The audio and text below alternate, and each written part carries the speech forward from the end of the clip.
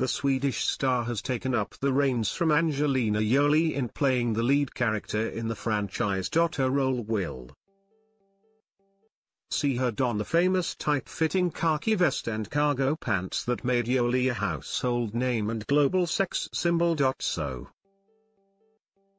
Daily Star Online has taken a trip down memory lane to reveal some of Vikander's sauciest moments on the big screen so far. Vikander shot to superstardom after playing a robot.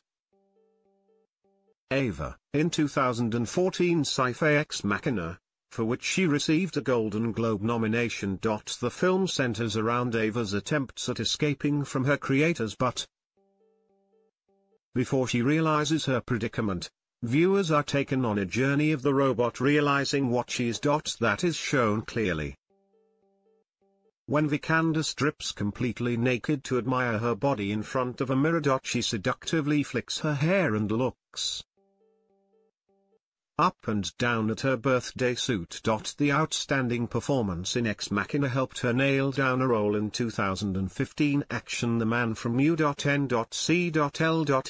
in the reboot of the classic 1960s series. She played the role of spy Gabriella Teller. The film was filled with flirtatious exchanges between her and Ilya Kurakin, played by Armie Hammer. One of those moments came when Kurakin was instructed to search for her tracking device, which happened to be attached to the top of her thigh. In the scene, he slowly lifts his hand up her leg before she asks, "What are you doing down there?" Kurakin comically responds, "Trying not to get lost," before the scene ends. But in what was possibly raunchiest outing to date came in the period drama Tulip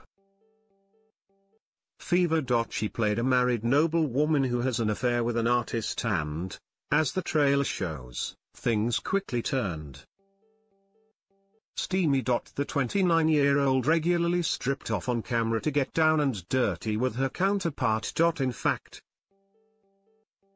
the X-rated trailer was branded too explicit for TV and was labeled Red Band. Alicia Vikander's Tomb Raider can be seen across the UK from March 14.